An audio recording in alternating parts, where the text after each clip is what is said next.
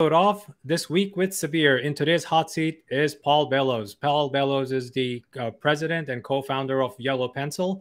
Since 1996, his team has designed and built digital platforms and worked alongside public sector clients and public governments and agencies to develop the operational maturity and cloud infrastructure that power exceptional experiences and service journeys. Paul thinks deeply about the organizational citizen experience design and technology aspects of digital government, focusing on transformation and systems thinking. Paul, welcome to the show. Hey, Sabir. It's really great to be here. Thanks so much for having me. So governments are very interesting, right? Before we jump into talking about government, you've been at this just before we went live in the green room. You told me you've been doing this for 25 years. Right?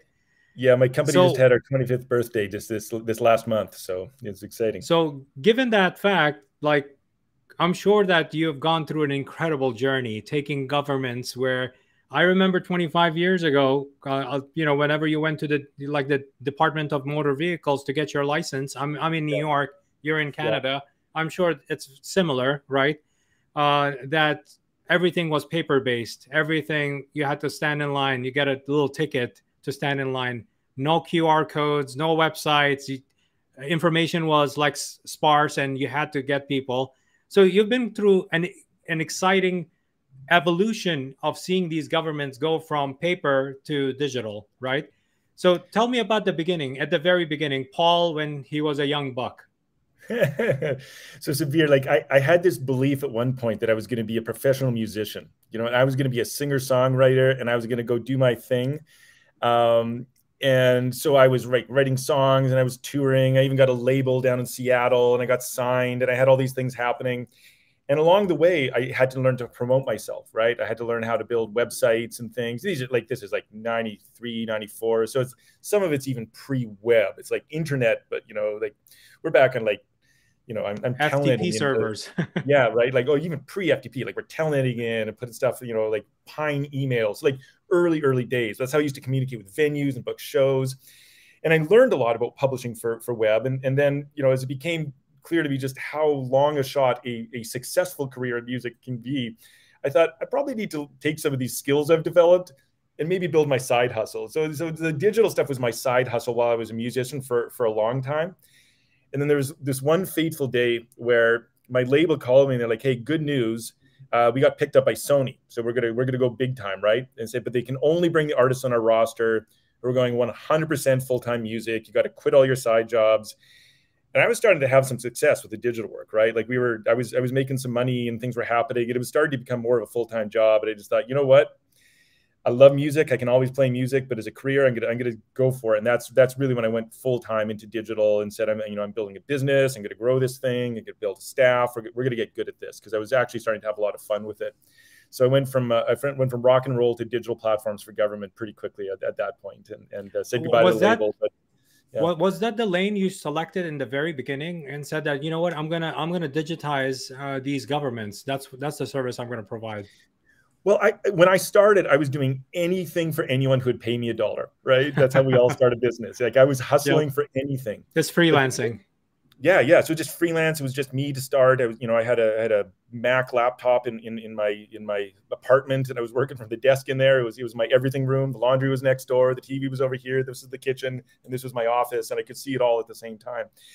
But the thing that got me really early in the 2000s was and it wasn't for any particular reason, right? It just seemed like the right thing to do. But I got really interested in accessibility and the web, to say, hey, you can build this thing so that only like the latest and greatest browsers and only the, like certain folks, and we can make this highly visual. And, but I just kind of got interested in the idea of just open publishing and open formats, and accessibility was a big part of that.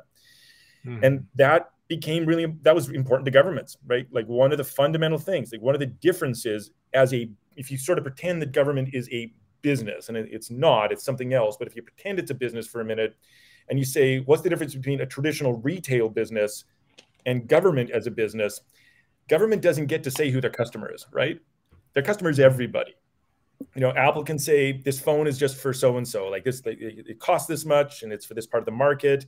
We want that market to be as big as possible, but we're going to dial our product for the customer that can afford it, that wants it, that needs the feature, and that's how you're successful. You pick focus. Government has to make sure that everyone has equal access, and so because we were focused on accessibility, because we learned a lot about it, we started picking up government contracts, and as you get good at something, you do more of it. And we just more and more went. And it was probably about 7 or 8 years ago that, you know, we were doing stuff for like Home Depot and other big organizations, some brand name retailers. We kind of said, you know what, let's pick the one horse we're going to ride. And so it was about 7 or 8 years ago. We said, it's government, right? Like, it's just what we know. It's what we like. It's what my people get out of bed for, to say I'm doing social good. Like, there's value beyond just a paycheck to the work that I do. So it's just good for morale. It's good for people believing in what they do. And it's a purpose-driven company. You know, we're here to make government better at delivering services and delivering information. And that feels worth getting out of bed for most days. So what was that first? We all remember our firsts, you know? Yeah, so what was that first client, government client, and what did you do for them? So the very first government client I had was around 1997. And up here in Canada, we got NPR in the US, up here in Canada, we got a national broadcaster, CBC. So that's our public broadcaster. But in the province of Alberta, where I live, there's a unique public broadcaster called the CKUA Public Radio Network. It was one of the first broadcasters in North America. So it's well over 100 years old. So early radio. It was associated with the university, and then eventually became a government broadcaster, and then eventually went fully nonprofit and kind of broke away from the government. That was so it's sort of a quasi-government organization. But they were looking to do like re-platform. They got a big grant, and they were going to do this whole streaming, and they were going to do online donations. And they looked around, and they knew me because I was a musician, because I'd actually had records on their network. And they knew me because I was in the late 90s, one of the few companies in our community that was doing modern digital work. So they called me and they brought me in. They said, we want you to run this whole thing. So I got in deep, and I started, you know, we learned early streaming technology, like very early real audio, real network stuff. We got in and looked at online commerce before almost anybody was really doing credit card transactions online. That was early days. You know, we didn't have PayPal back then.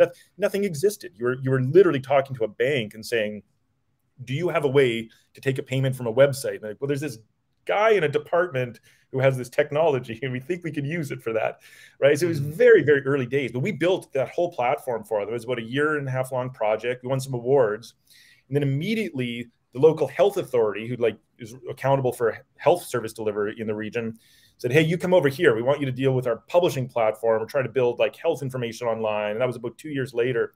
So that was around 1999.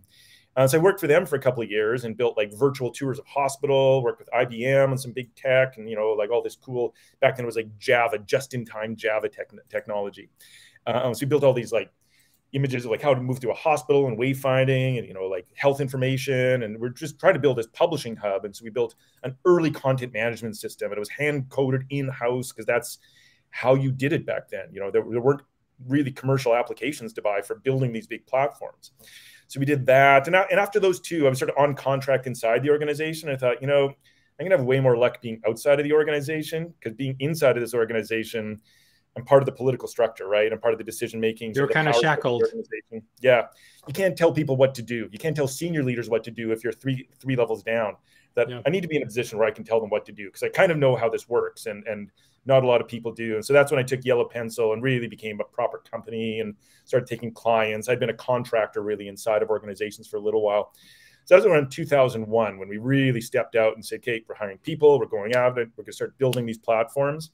And the rest has been, you know, just a linear path to sometimes a lot of success and sometimes other things. Well, the thing is, when you're going through that journey, right, you make it sound simple, right?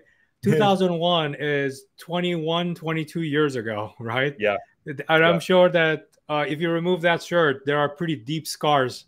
One of the things I say to all my staff is, I have learned nothing worthwhile through success. I've only learned worthwhile things through failure, right? So I don't think humans learn in other ways, right? That went terribly. Let's never do it again. How do we never have that happen again? And that is, I think, the only way to really learn a permanent lesson is as a person or as an organization. I mean, this morning it's funny. You mentioned that I was talking to my client, and I'm helping her grow, double her business, right? Yeah. And she's very happy. She's very happy. She got on there and said, you know, thank you, thank you, thank you. You're a genius. The next message that I sent to her on, we were on Google Spaces, like a Slack, right? Yeah. I said, ego check. Mm-hmm. That's what I responded, ego check. Yeah. Yeah. Right? Because the thing is, some of those things, when you have too much success, it goes to your head. And then Absolutely. even the stuff that made you successful, you're going to fail miserably because of the ego issues, right? But if you take a pause and go like, okay, great, it worked. How did it work? Let me see how I can dissect this and figure out the parts that actually worked and the parts that really sucked. Even with success, there are parts that are horrible. It just fails. But the thing is, the bigger success story is kind of cushioning the failures in there. You need to really separate the real, true success in the experiment and then say, okay, you know what? That worked. I'm going to take that all the way through. This other part, I noticed that we have a problem. We need to fix that, right? So I celebrated that with her with one text. That was it. I said, okay, now we're going to go into it. Let me see. And I looked and I saw that there were 3 other things that still needed to be done. I said, it's good that you celebrated. Thank you. It sounds great. Let's move on. These are this is the next 3 to-dos you need to do, you know. Stop celebrating. One of the things that's true about like our species, the kinds of like the way this little faulty walnut up here actually works is we're always scanning for safety, right? Like modern cognitive theory says the human being is just like, am I safe? Am I safe? Am I safe? And when you are safe, the brain starts to relax. Okay, I'm good, right? And when you're in danger, the brain activates. So failure activates the what's going on, how do I get out of danger? Whereas success shuts down your cognitive process. You're like, okay, it worked, I'm good. But what you did is what's essential. You got to have the same level of analysis when it does and doesn't work, because half the time success or failure is luck, right? Yeah. And you can't tell. Was it that I did everything right? Or did the customer just want to buy what I was selling or want this to succeed in some way? You know, and unless you're really introspective and you ask the hard questions to both success and failure, you're not really learning anything. But I mean, there's sometimes it's like nothing to do with you, man. It's just environment. Right now in the US, there's Prime Day going on for 2 days, right? Right. Yeah. And then you go like, oh, you know what? We put up that free shipping thing with $10 off and it's working gangbusters. No, people are out with their wallets, with their credit card in hand. They just want to buy. They're excited to buy right now. That's what they're doing. Has nothing to do with you. You're not a genius. That's, one thing that when I work with, I don't know if the same applies to you, but when I work with my clients, they get excited because they're seeing amazing results, right? But then I go like, okay, that sounds good. Let's park it. Let's move to, because I already see these other things that we need to, because I like the word momentum. Momentum is more important to me than anything else. I don't care about trending. I don't care about quarterly plans, annual plans. None of that is garbage. That doesn't work. You know, if you miss the hour, you're going to miss the day, right? You're going to miss this hour. You're going to miss the next one and the next one until you realize I'm missing the hours, right? Yeah. But if you are more truthful to yourself, go like, you know what, this doesn't sound right. You know, we are losing our momentum. If you keep your momentum, then you're gonna have an amazing day, right? And then you're gonna have, if you have several of those, then you're gonna have an amazing week. And then if you have several of those weeks, then your month. And then your CFO could count the beans and say, oh, we did a fabulous job growing this business or growing this metric or giving money to Facebook and we got good returns from it, right? But if you missed that hour, you lost. I mean, that's why I do an ego check. I go like, okay, you know what? Stop. Let's go back to this. Some clients, they want to celebrate a little bit longer, but I go like, no, our time is precious. We need to, if you lose this momentum, then we're not gonna be celebrating. We will be sorry that we took time to do that. You know. Another way to describe what you said, just in a different model, is lead indicators and lag indicators, right? So like lag indicators, the thing you actually want to have happen. It's the thing after, like profit, right? You want profit in your company. I want my product to be profitable. I want my business to be profitable. I want my month of services to be profitable. But you can't directly impact profit, right? Because a whole lot of things need to happen so that you become profitable. If you're selling a service, you need to close the deal, you need to get acceptance to the scope of work, you need to deliver on the scope of work, you need to invoice the client, all these things, they need to accept the work, all these things need to happen. If it's a product, you need to design it, manufacture it, ship it at scale, all these things need to happen. Lead indicators are the early things you can pay attention to and that you can get your hands right onto. I can hold those levers, I can move them around, I can try different things. And lead indicators should produce lag indicators, right? So you're always looking for the thing right here that I can influence and measure directly, which should produce the lag indicator. And then you're constantly tweaking the lead indicators and working on that space. So like often I think what we think we're supposed to have, like everyone tells you, oh, you should be profitable in a company. Great. And that feels, so people come in and say, my strategy is to be more profitable. That's not a strategy.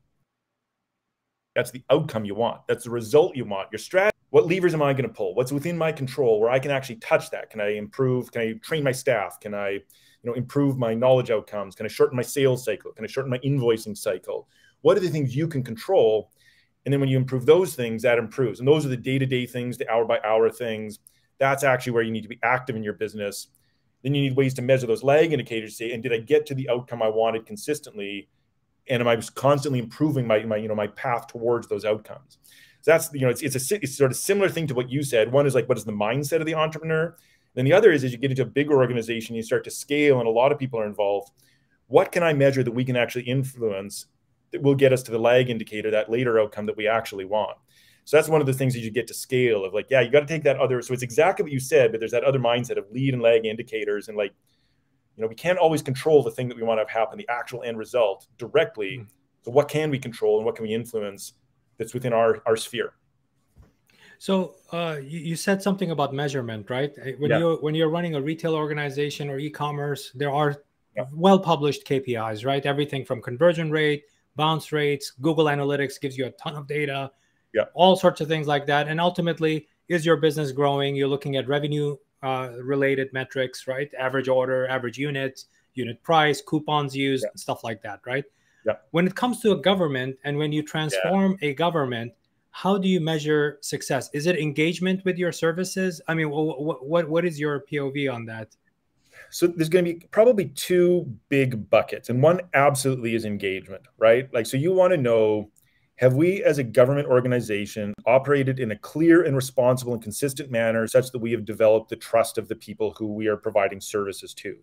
Because beyond, and just to sort of unpack, like government is a lot of different things. So there's like a legislative part of government that makes laws and policies. There's like a enforcement, these are police, for instance, are part of like the enforcement parts. And then there's also the biggest part of government typically is service delivery. Government delivers a lot of services. And I know there's this mindset of we should have less government. And usually people are talking on the legislative side, right? The bureaucratic side. But fewer people say, I would like fewer well-paved roads. I would like fewer healthy, functioning public schools, educating the next generation of entrepreneurs.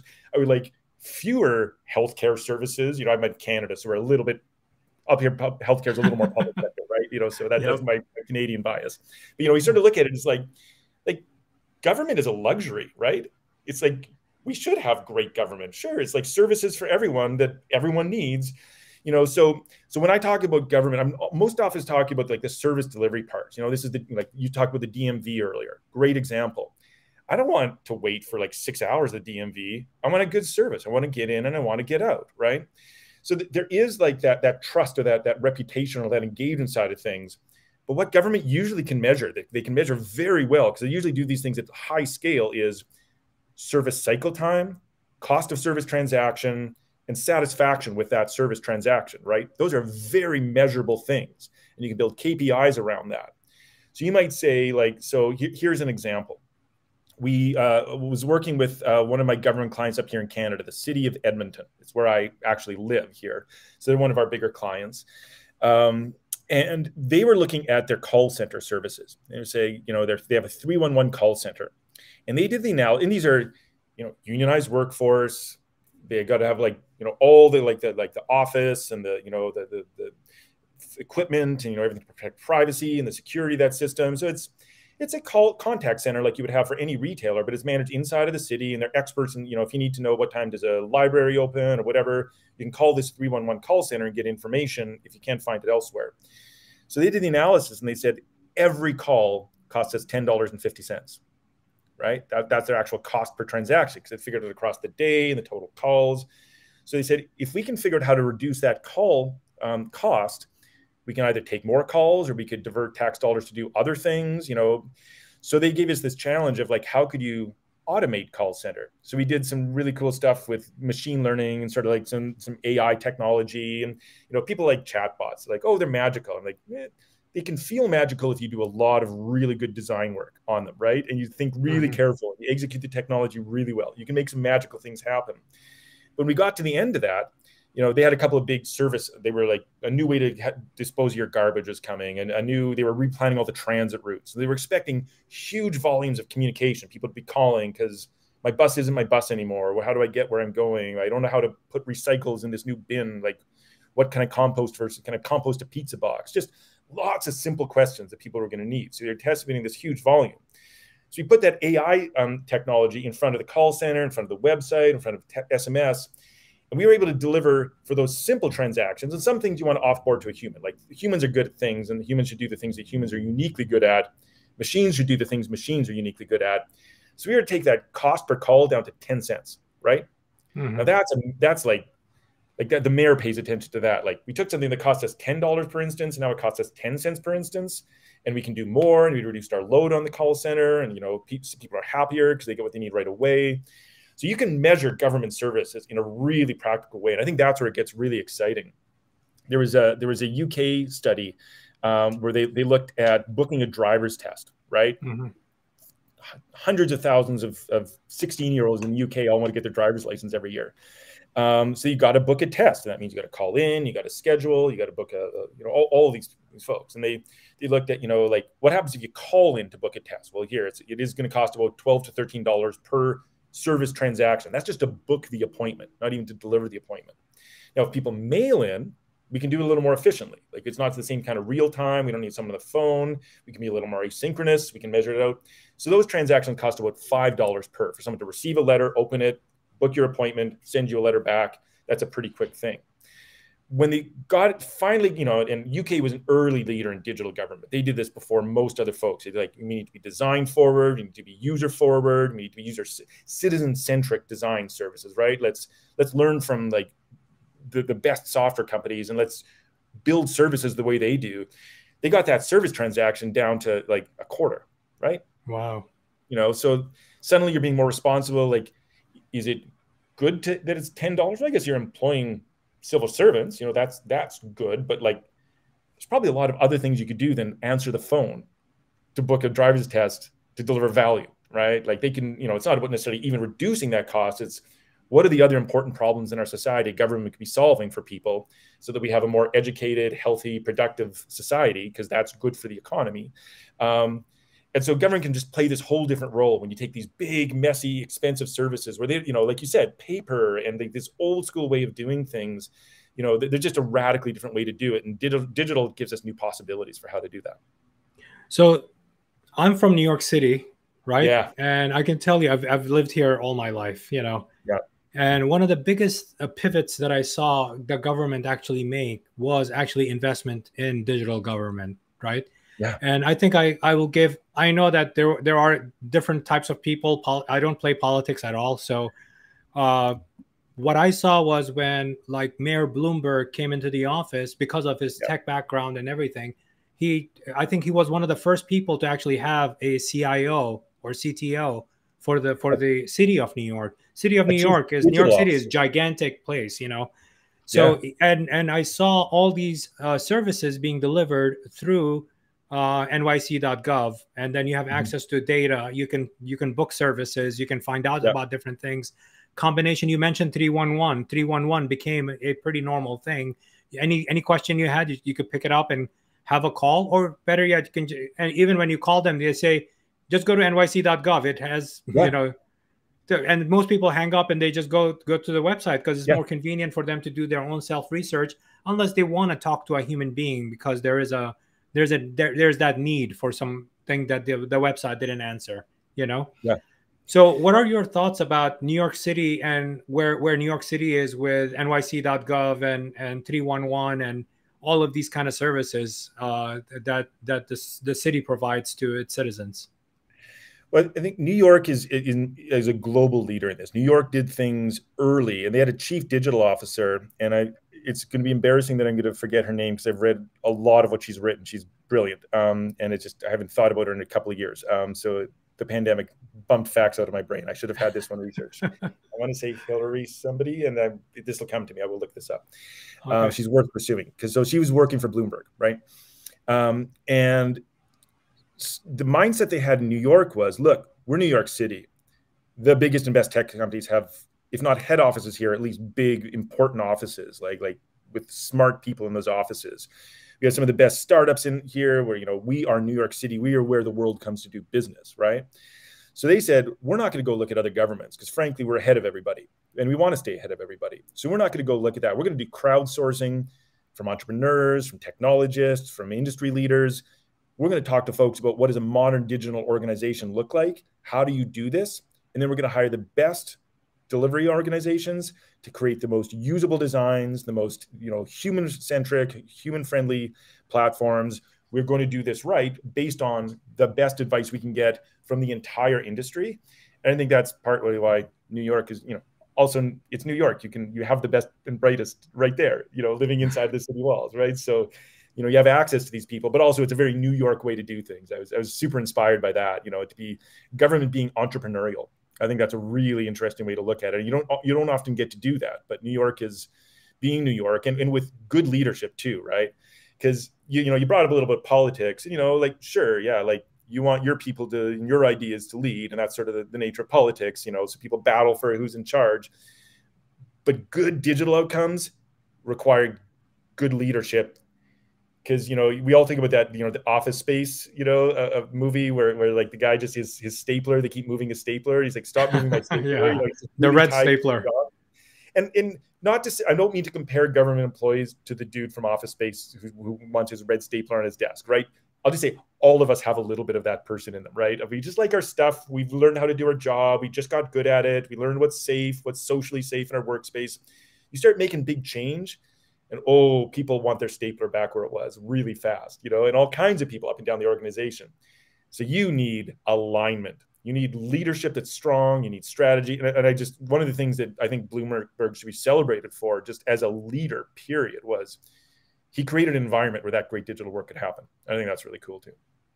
Yeah. I mean, it starts at the top, right? If the top is, responsible, accountable, and those are the basic stuff, right? If they take on that responsibility to say, you know what, I'm going to take New York City, I'm going to transform it into all of these services will be digitally available so that people have no issue having access to, because there are so many government organizations. I mean, I've lived here all my life. I hear about an organization go like, how long they've been around? 200 years? How come I'm hearing about this for the first time in my life? It's not that they didn't exist. It's just because I never came across them at all, right? Yeah.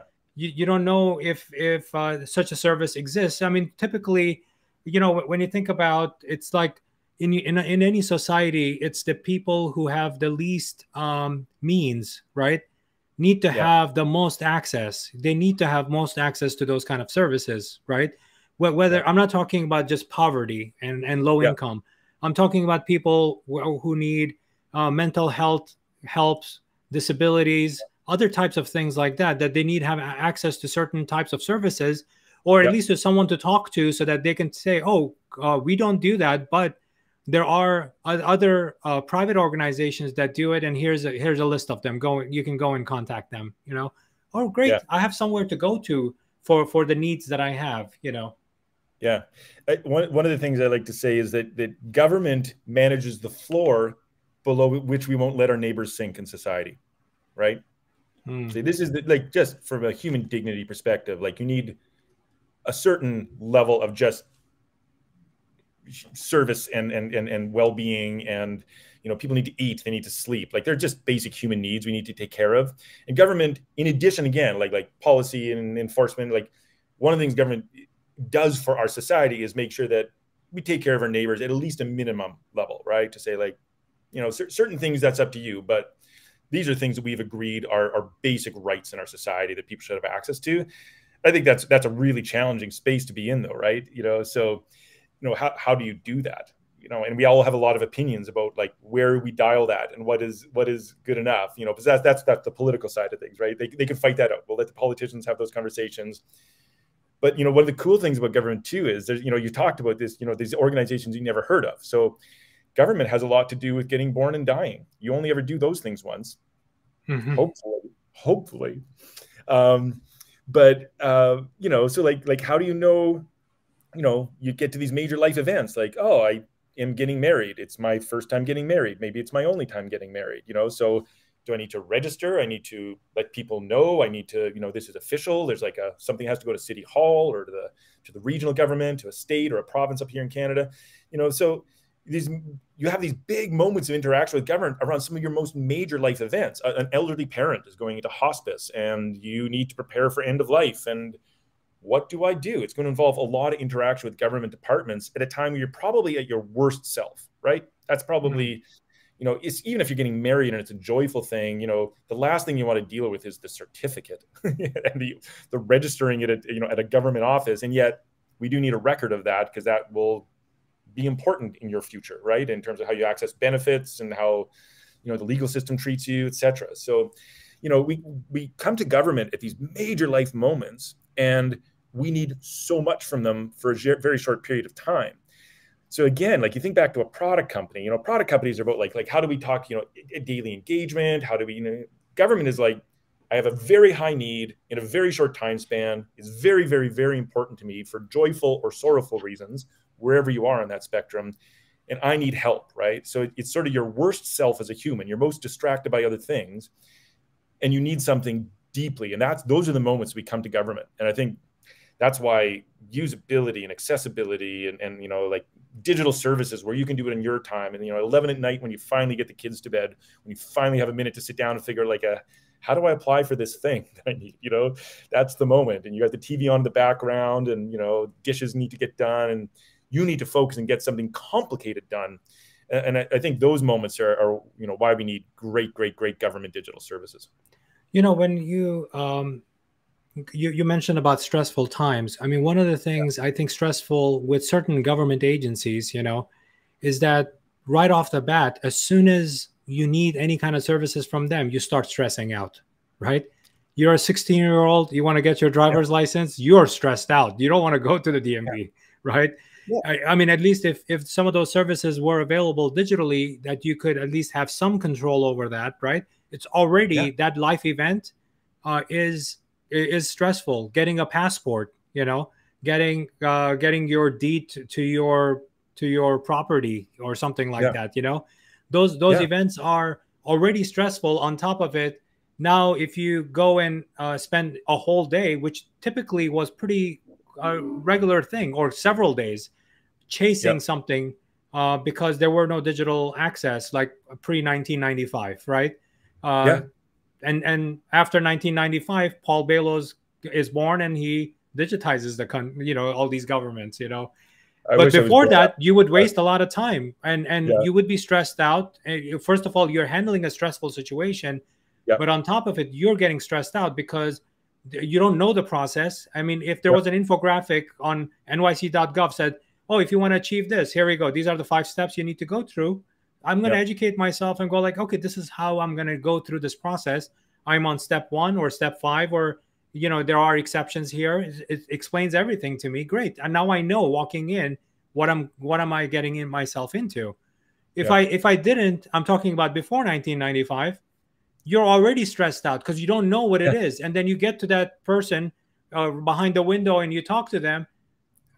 And then the person has only this much time to help you. Not their fault. They just have to handle the 1,000 people that are standing behind you also. Yeah. And the other thing that's true about government is, like, can you think of, like, aside from maybe going to the library or, you know, like a public library, et cetera, you know, or a public pool, you know, but think about, like, when you have to interact with government on the bureaucracy side, would you ever choose to do that? No. but you must do that, right? If you want to drive a Based on car, need. you must have a driver's license. Yeah. No one chooses to get a driver's license. It would just rather get in my car and drive it. That's the thing that I want, is to get from here to where I'm going. And when you're 16, it's really fun to drive a car. Later, then you just live with traffic, and we all resent driving cars later, you know. But, you know, when you're 16, you want the car, you want the hands on the steering wheel, you want to take your friends, you want to pick up whoever you're attracted to and take them on a ride, right? Like all the joyful things about getting into a car. And you got to go through the hurdle of like book a test, take the test, learn the material, pass, fail, get the ID printed, get the photo done. No one wants to do that. So everybody who comes to government is in some state of resistance, I guess, you know, stress, hostility. I don't know. Anything from just, this is frustrating, right up to I'm furious that I have to do this thing in order to get the thing that I really want, which is the bathroom renovation done, or my driver's license, or to get married, you know? So yeah, like anywhere we can reduce those barriers. And what we've seen time and time again is when you get people happier, you know, there's a Canadian think tank up here that was based in Canada. They're called the Institute for Citizen-Centered Services. And of course, it's also in French up here in Canada because we're bilingual. And I always forget the French version. I really have to learn that. But they did this big, like, they've been doing research on like government services for decades. And they come down to a pretty simple formula, which makes a good government service, you know. And they said, A, fast, B, easy to use, C, single channel. I can get everything I need through one channel. Like if I go in person, I can get it all done there. If I call on the phone, I can get it all done there. But you think that recipe of fast, easy, and one channel, digital is our best avenue when we get it right. You know, and government doesn't always get digital right. It's easy to get digital wrong. It's easy for anybody to get digital wrong. But when you get it right, you can have that magical experience. And then you can just have people, we don't need people to be delighted with government services. We need them to be satisfied. It's this thing you must solve do. their problem. You know, whatever problem that they're trying to solve, it's solved. Exactly. Yeah. It's in the UK where they got it down to like, if you have a job, your taxes come off your paycheck, it's all remitted automatically, everything's done, you don't have anything complicated, weird dependents or other tax deductions. Your taxes are texted to you, says, hey, we've calculated this, do you accept it? And you can say, looks good. And you don't fill out any forms. They're just like, we have all your info. If you know, you only have to fill in the forms if you want to dispute all the income you made, all the deductions you had, and you know, any refund or tax owing debt. Otherwise, you can just text Y, and you're done. You're done. Isn't that a nice service, right? You know, if I have nothing complex going on my taxes, I have a job, I'm happy to pay whatever percentage I'm due. I just don't want to do the paperwork. Why would you have to? Because the government should have all that data available. They just historically haven't been very good. I mean, every paycheck data goes anyways, you know? Well, yeah. Your employer is already submitting all that data. So why do you have to, you know, unless you have like, even if you have like 3 jobs, it doesn't matter. Your employers are sending all that stuff anyways, you know? Yeah, absolutely. So I mean, we're talking about these gigantic places, right? United States, New York City, Canada, UK. But you and I know that there is another country that has done a fabulous job. And I want to actually send a shout out to, I don't know the person, by the way. I watch his channel just because I find his content interesting, because I don't know anything about that topic. The YouTube channel is called Nomad Capitalist. I find it phenomenal because he talks about a topic I have no idea, you know? So to me, I'm a sponge. I just want to learn more, you know? So there he mentioned a country about, you know, because he talks about getting residency and citizenships and getting a second citizenships and passports and stuff like that, you know? So I just find the topic fascinating. So I just want to learn from that fascination. And in one of his episodes, he was talking about, or several of his episodes, he has talked about the country of Estonia. Estonia is the leader. Because I'm from America, can you, because you're Canadian and your geography is much better. Where is Estonia situated for my American audience? And then let's go deep dive into the digital aspect of Estonia. So Estonia, you know, if you sort of think of like the map of Europe, and you've got, and so we're recording this on October of 2022, when Russia is on everybody's mind, and the Ukraine is on everybody's mind right now. Wherever you stand on it, that's part of the map. You probably have an image of it, right? So you take Russia and you take the Ukraine. I mean, I might be mirrored here, so excuse me if I'm my left, right, or flip for you. But like, you get Ukraine, and then Estonia is just right on the Baltic Sea there, like right. They're right there, and they're small, and they were a former Soviet republic. There are only about 1.2, 1.3 million people in Estonia. I say only. There are 1.2 wonderful humans in Estonia, right? That's a wonderful number of Estonians.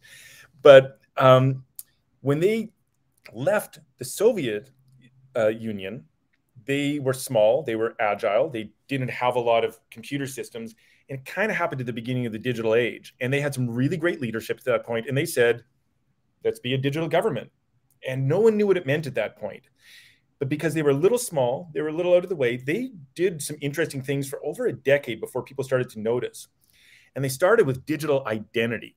And they say, look, you know, we talk about like a digital twin or like that digital version of myself. What are all the digital artifacts, my bank accounts and my social security numbers and all these things that form the digital version of me. But they were like, we want to be real about this. We actually want to have a digital identity that is secure, that is robust.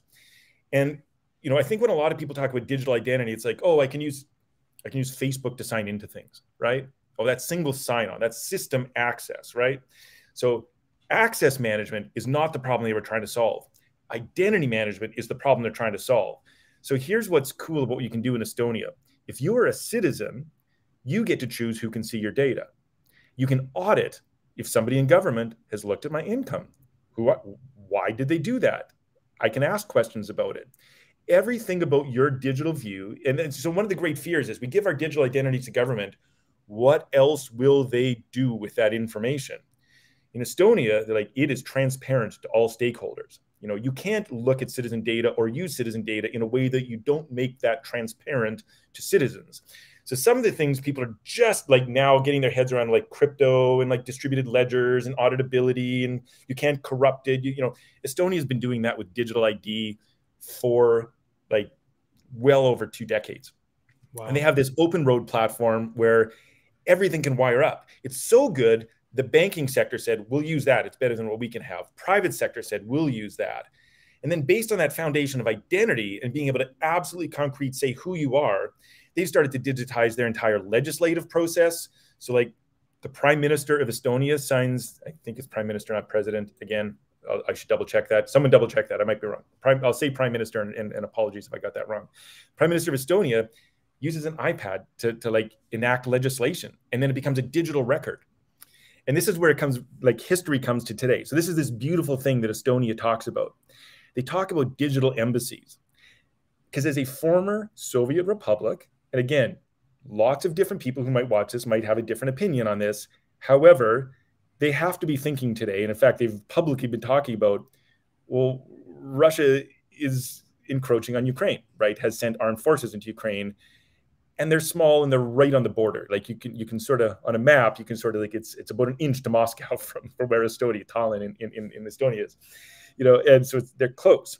So they're very aware of this. So their model is, we have a digital embassy in London. If we have a threat to our sovereignty, we can back our entire society up. Every contract, every law, every marriage, every birth, every death, every interaction with government, every permit for building, like, the entire government is a digital artifact. They can back up to London. And then they say, when we restore our sovereignty, we can restore our government from a backup. Wow. It's just a concept, you know? Yeah, that's ridiculous. Radically yeah. Digital government. Yeah. Yeah, I mean, that's kind of phenomenal when you kind of think about that. Like, if you come across or have spoken to anyone that's a refugee from whether it's Ukraine, Afghanistan, Iraq, anywhere, right? One of the biggest the challenges that they have is, oh, I used to own property before the war, right? I had 3 buildings, I had a farm, I had this company. And the thing is now, you know, whoever took it over or whatever, because you're not there anymore, they took the thing over, and then, you know, but that's your property. That's your property. You paid for it. Your family paid for it for generations. If you don't have records, that's your property. You know, if you don't have records, it's up to who has the most power in that situation, which, if there's an occupying force, is not going to be you. Yep. Or even the government that takes over might might not honor your ownership of, even though you may show that, look, I owned this property for 400 years. Yeah, Yep. but the person who owns it now bought it from 10 people, from 10 different people in a chain, right? And then it's not their fault. You know, they thought that they were buying it from the proper owner of the person. But even that person was not the owner. It was like 10 back. There was a war, and then the people left, and somebody just said, oh, you know what? I'm going to squat this place and I'm going to sell it. You know? Yeah.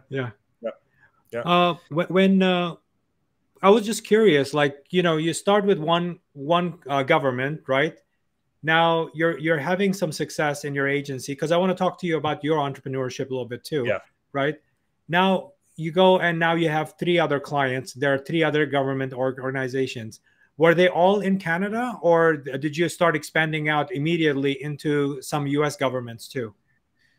So we tend to work, you know, the federal governments are massive. You sort of said, hey, you know, like we talk about these great big stories of massive, but federal governments don't often need as much help from outside, right? So we sort of identified quickly, like the business model for us is in smaller organizations. And the good news is there are more small organizations than large organizations. So you would have like they call them the ABCs, right? So you got like a regional government, like a state or a Canadian province. And then they'll have agencies, boards, and corporations. So like an example of a corporation that a lot of folks in the US would understand would be a water utility. You know, we are responsible for water quality, and we are a arm's length organization. We have our own CEO, we have our executive director, we have our own management staff, our own IT department, and we operate water on behalf of the city, right? So like governments will sort of go, yeah, this line of business, it's unique enough. We can silo it. We can put a wrapper around it. It's its own organization. We can report on profit loss. We can, you know, they can build good management practices, and they can manage a resource for us. And you will see that all across governments, these agencies, boards, and commissions. You might have like a board of education in a region. We're responsible for the asset of education in our community, or the service of education in our community.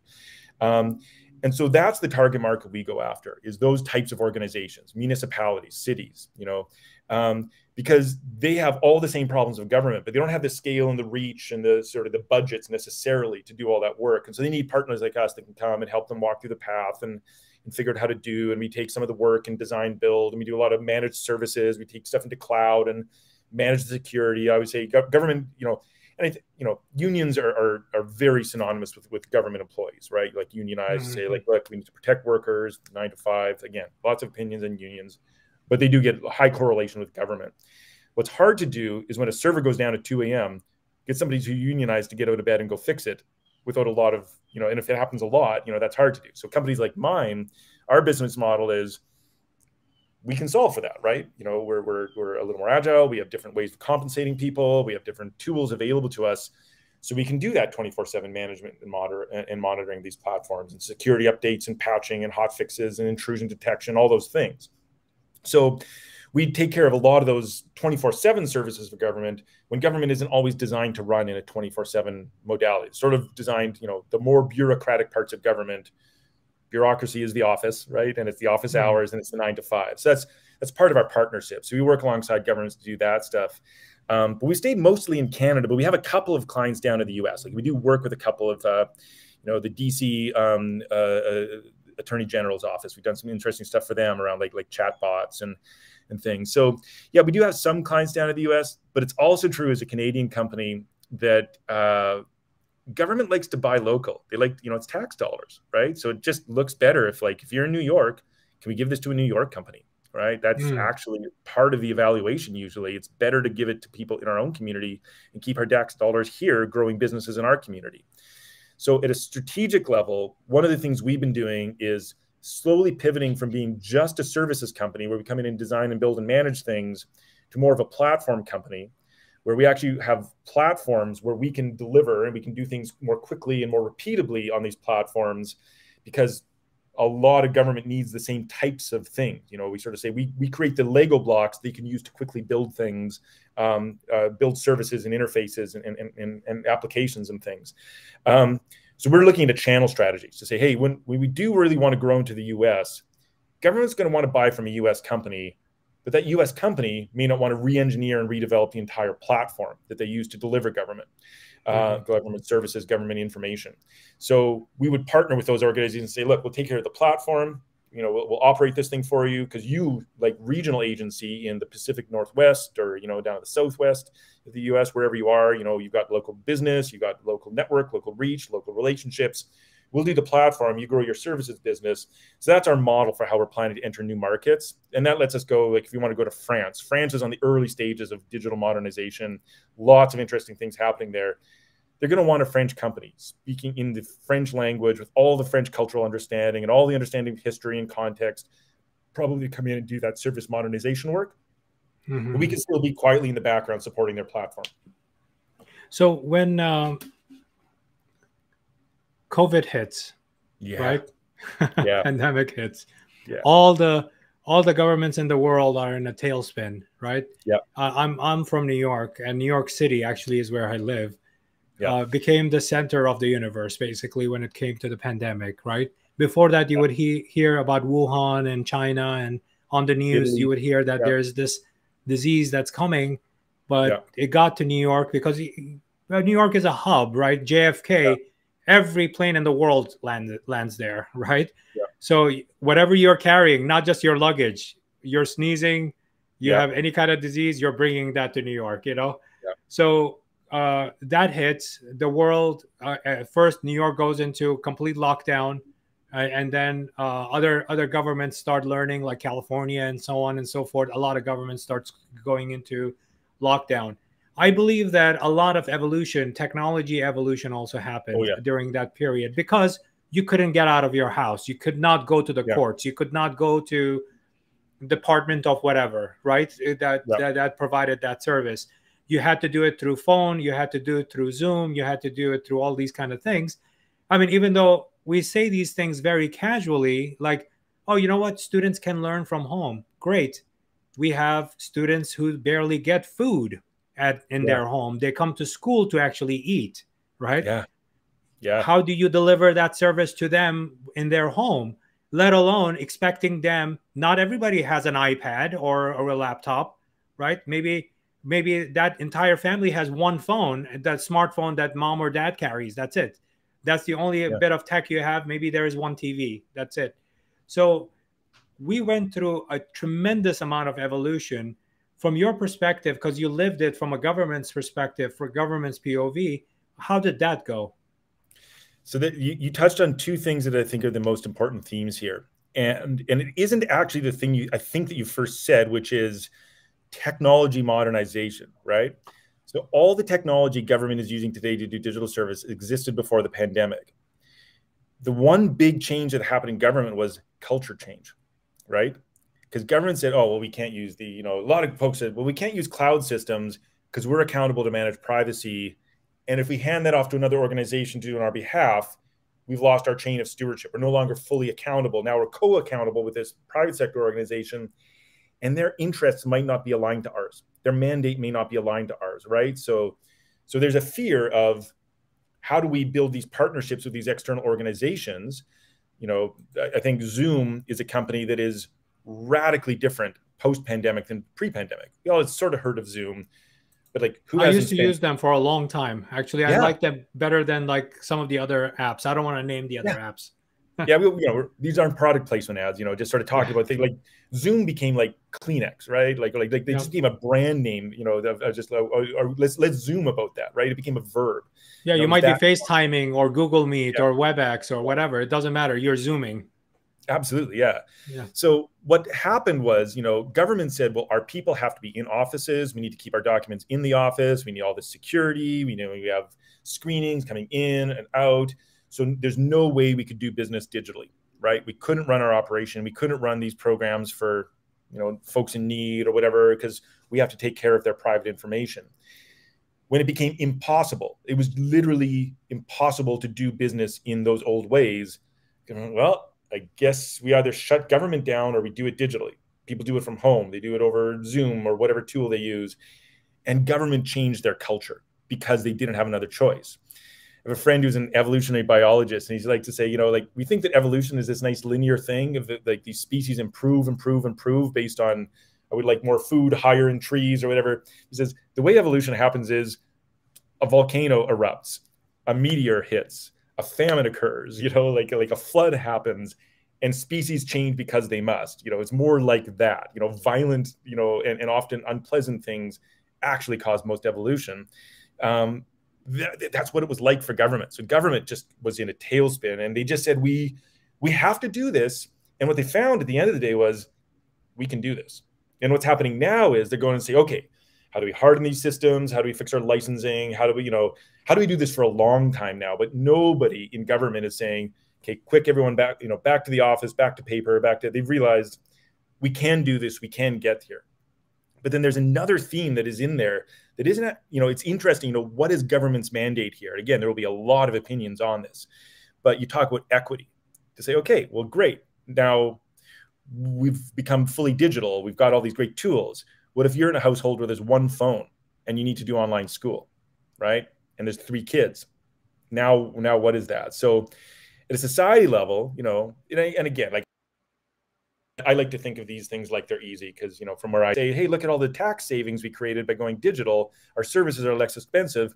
Let's make sure everyone has access, and maybe access in their home. Why do we make sure everyone has a good tablet available, or one tablet per kid, so we can do online school or online whatever it is, online community, online, post curricular, extracurricular sports, who knows what, like why can't we make more things digital here, and why can't we ensure access for everybody, make sure we have good broadband everywhere, that we're supporting the telecom companies to make sure that the infrastructure is here to deliver this. Because the other thing that happened in the pandemic was the entire internet had been designed around these like hub and spoke, where like 90% of things happen in the downtown core, and then a little bit of stuff happens in the suburbs and out in rural.